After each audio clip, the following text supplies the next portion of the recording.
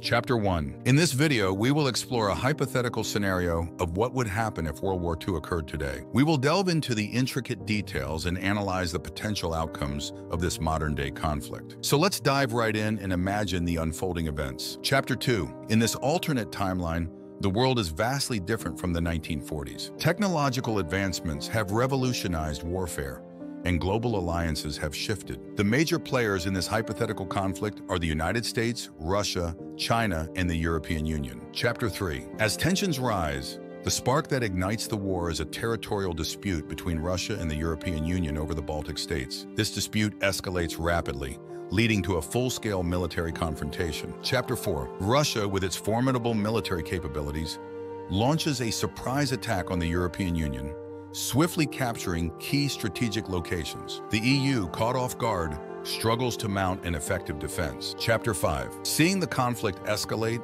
the United States, bound by NATO commitments, joins the European Union's defense efforts. The US deploys its advanced military assets and begins a series of counter-offensives against the Russian forces. Chapter 6. China, observing the chaos, seizes the opportunity to expand its influence in the Asia-Pacific region. It launches an invasion of Taiwan, aiming to assert dominance over the disputed territory. Chapter 7. In response to China's aggression, the United States diverts some of its military resources to aid Taiwan. This decision weakens the US-European Union alliance, giving Russia an advantage in Europe. Chapter 8. Meanwhile, the European Union, with the support of the United States, manages to regroup and launch a counteroffensive against the Russian forces. The EU's advanced technology and combined military strength begin to turn the tide. Chapter 9. As the war progresses, alliances begin to shift. Recognizing the threat posed by China, Russia forms a temporary alliance with the European Union. Their common goal is to contain China's expansionist ambitions. Chapter 10. With the US-European Union alliance weakened, China takes advantage of the situation and launches a massive cyber attack on the United States. This attack disrupts critical infrastructure and hampers the US military's capabilities. Chapter 11. Despite the cyber attack, the United States manages to maintain a strong defense and retaliates with its own cyber capabilities. This cyber warfare escalates, causing significant damage to both sides. Chapter 12. In the midst of the chaos, the European Union and Russia make significant progress in pushing back Chinese forces. The combined military might of these two powers proves to be a formidable obstacle for China. Chapter 13. Realizing the dire situation,